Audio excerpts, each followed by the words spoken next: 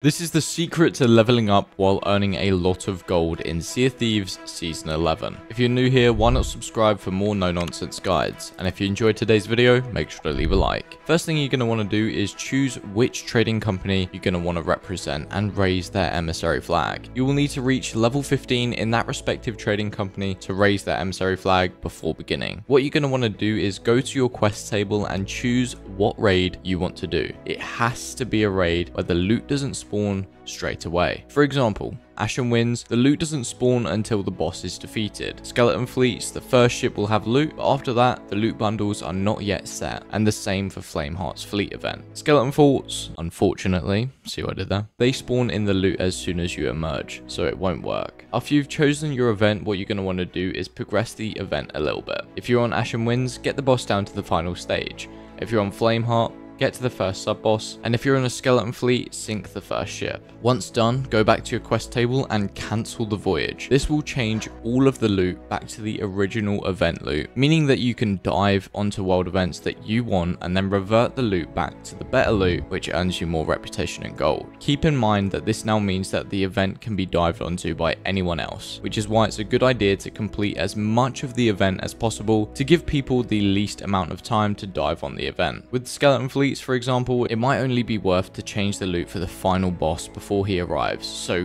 get rid of the first two waves and cancel the quest before his loot can spawn. This also gets you to grade 5 from doing events much quicker, meaning you can cycle this method over and over again. If you enjoyed today's video, make sure to leave a like, consider subscribing, and if you're looking for more Sea of Thieves content, there is a video on your screen right now.